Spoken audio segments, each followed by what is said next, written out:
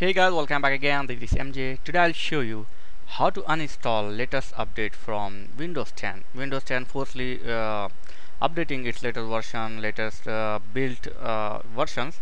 So after installation of latest update from the Windows 10, we will getting some problem. Maybe you are facing some problem or issues. So I will show you easy way to uninstall latest versions or latest update from the Windows 10.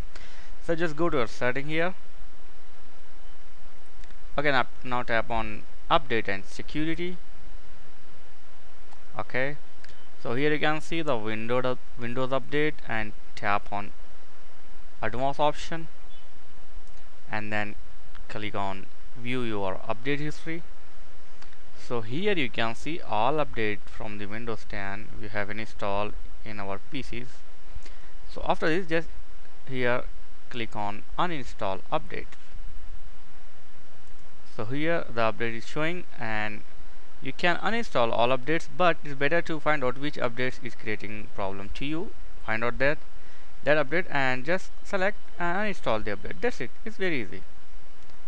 So if you're getting any update problem, like any issues after you update any recently Windows 10 update, so you can just uninstall this by going this and select the updates and uninstall. That's it. Very easy.